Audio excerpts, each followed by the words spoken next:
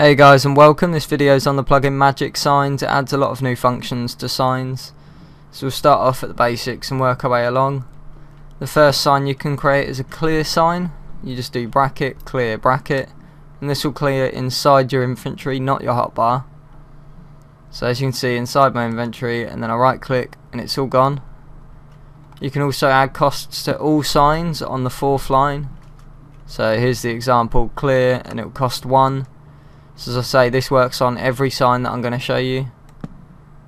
So then you go on to the command signs next. It's bracket, command, bracket, and then the command you want on the next line. So /spawn will obviously take you to spawn. Right click and you can see it works perfectly. Then once again you can add a cost, so I'll just show you again for the example. Spawn, and at the bottom just add a cost of 10. You right click, so you pay 10 to go to spawn. Then you can also add more than one command to a sign.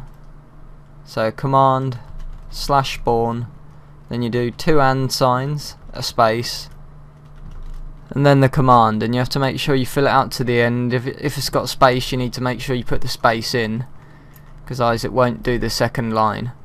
And %p means player name, so as you can see it's used my name, so it's hello player, and then it's teleported me to the spawn. Then you can also use ones that are activated by the server, so C command, which means console command. So this is a sign that console commands, and then you can do your command in there, so say whatever you want, and then the same principle again, you do 2 and signs. So this one's going to say hey player, then 2 and signs, which means add another command. But you need to make sure you add the slash, so /echo give %p for the player, and then an amount, so that will give a player 10 and it will say hi. So I'll right click on it and you can see it's added $10 to my account, and it says hey with my name. So the say hey, and then echo give. So echo gives to do with essentials, so you obviously have to have that installed for it to work. So then we'll go on to the next sign. The next sign's a level sign. This is to give players levels. So you do level, then the amount of levels you want to give a player. So then you just right click and you can see my levels going up. You can also add a cost for this once again. You do level 1 and then a cost. I haven't got that much money actually, 10. So there we go, you can see I've paid 10 and got a level. So this works really well. Then we'll go on to the next sign, which is the speed sign. I really like this one actually. It just gives the player a speed buff. So the first line's the amount of time and the second line is the speed. Or second and third should I say. You can see when you right click on it, it gives you the speed boost. So I'll just do a couple of examples. So if you do speed, then the time, then the buff, it does recommend you don't go any higher than 10, but I have tried it on 100 and it doesn't seem to cause me any problems. So I'm not really sure what it seems to think it will do, but it seems to work fine for me. But obviously you could use this on lots of things on your server. Maybe you've got a vast area of land to cross, so you can work out how long you need and then specify it on the sign and use it like that. And you can also add a cost, so the player has to pay to use it. So obviously this has just cost me $20 for however long, not very long, that sign. So that's the speed signs covered, so we'll go on to the next sign. The next sign is the permission sign, and you can add permission nodes for players to buy. So you do bracket, permission, bracket, and then on the next 2 lines you do the permission node. So for my example I'll do essential signs use. And then at the bottom you can obviously add a cost if you want. I won't on this time. So it says you've got some permissions. I obviously didn't have this permission. And then you can do permissions, same again, and add the cost. And this time it will charge you. I think this is a really useful thing to add. Obviously if you install a plugin that you only want players to be able to buy. So for instance I've got a plugin called Jetpack that I want players to pay for. So this is a great way to implement it. I've already got this permission, so it doesn't actually show you the cost and stuff, but it does work. So that's that one covered. So next we'll go on to the teleport signs.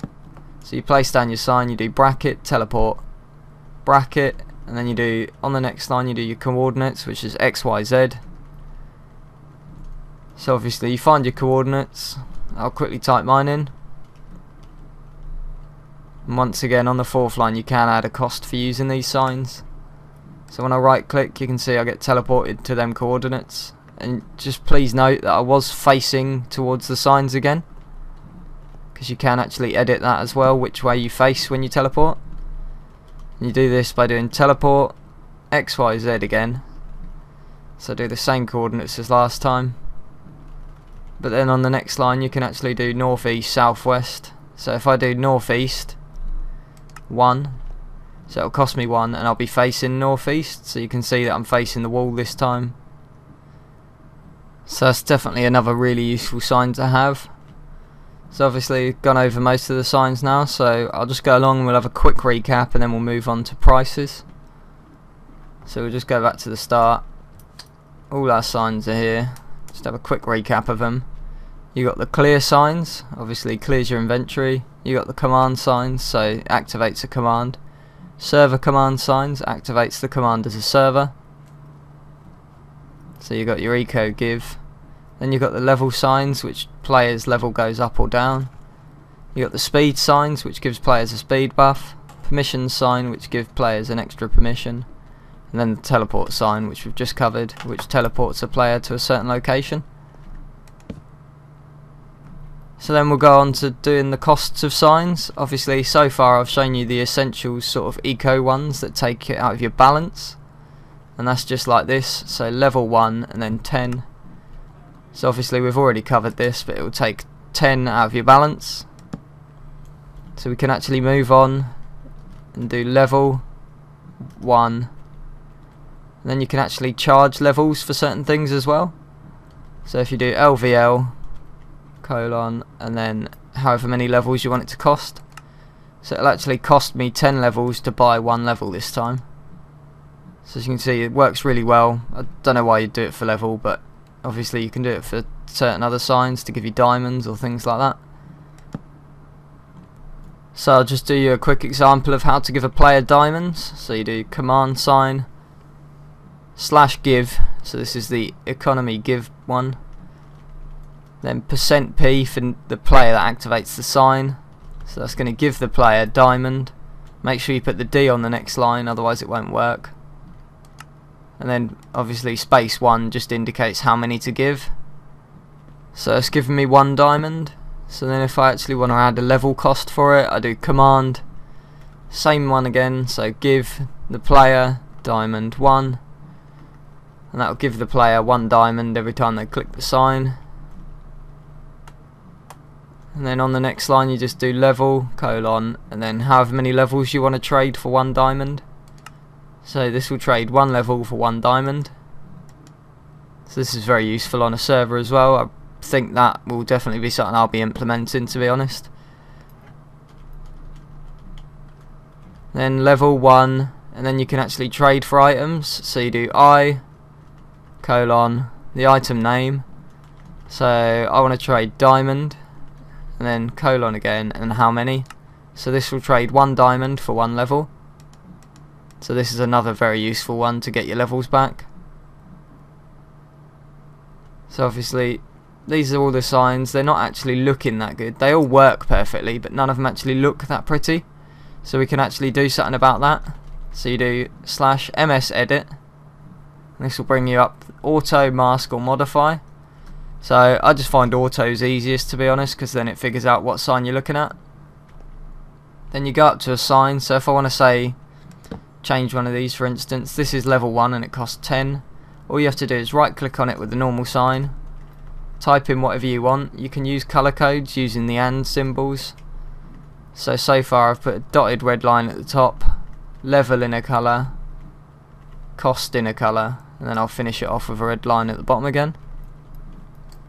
And then when I press done, it will just mask over the text, so you can see when I right click, this sign will actually do what it says. So it says you've paid 10 and you've gained 1 level. So we'll just do it to another sign. We'll go down a bit. So we can change, say, the command spawn sign. So same again, right click, just go down a line. I'll just do this one quickly, try not to type as much. So spawn, $10. That's all I'm going to write on this one, and then OK. And then when you right click, you'll see that it does still activate the command, still teleports you, and it just looks a bit nicer. Obviously you can configure it far better than that, but so you get the idea from that example. So I'll just place a blank sign now, so this has no command associated with it, and then you just type the text in as you did before, and this will just edit the text on any sign. So you right click, hey, sign edit, whatever you want to put on the text. So this is a great way just to edit signs as well with this plugin.